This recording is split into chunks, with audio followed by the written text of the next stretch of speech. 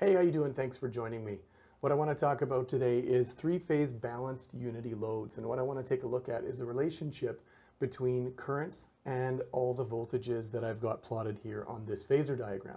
Now I've went ahead and plotted our phase voltage and our line voltage. And if we take a look at VA to N as our reference, we can see clearly right here, if I look at EA to B, which is our line voltage A to B, I can say EA to B leads VA to N by 30 degrees. Okay? I can flip it and say the opposite as well. I can say A to N lags EA to B by 30 degrees also. I could use this and go around and look at every one of these. For example, if I look at VC to N, I can see that VC to N lags A to C, this should be C to A, not A to C,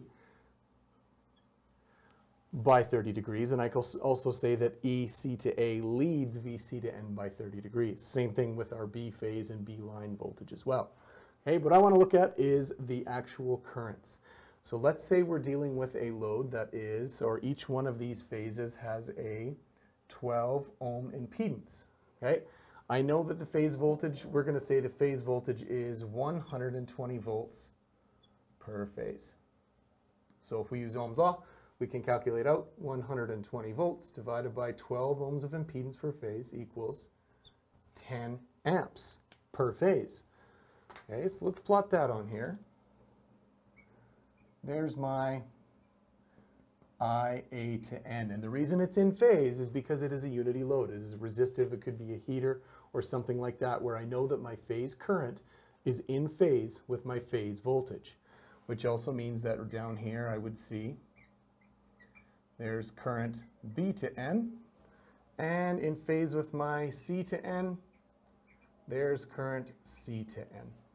Okay, so I have 10 amps per phase, which also means that I line equals I phase. I also have 10 amps per line. With those statements in mind, we can start to build some more of these statements. I can say that, well, if I look at where IA to N is, I can see that IA to N is lagging line voltage by 30 degrees. So I phase lags E line by 30 degrees, which is also the same, if you remember, saying I line lags E line by 30 degrees. Okay? Because it's in unity, I know that my current is in phase with my phase voltage. If we were to start to throw in some power factors here, if it was an inductive load, we would start to see it lag by 30 degrees plus whatever that cos or that power factor angle is. We'll look at that in a later video, but for now, let's take a look at these values. If I have 10 amps right here, 10 amps at 0, and I have 10 amps at 120 in phase with my C, and here I have 10 amps at 240, also in phase with my B to N. I can plot it on an HV chart, which I'm going to do in a second, but I just want to take a look at the physical relationship of these first on the phasor diagram, because we can actually see if I have a balanced load here, just by looking at the phasor diagram, we can prove that it should equal out to 0 with our neutral current. Okay, so if we remember that this has an in-phase component and an out-of-phase component, and this has an in-phase component and an out-of-phase component, okay, this will cancel out this, leaving us with 0 vertical on our resultant phasor. Also, if we remember that this has the in-phase component and this has an in-phase component, if I was to add up these two distances right here, they're in direct opposition to this total right here, which should exactly cancel out again.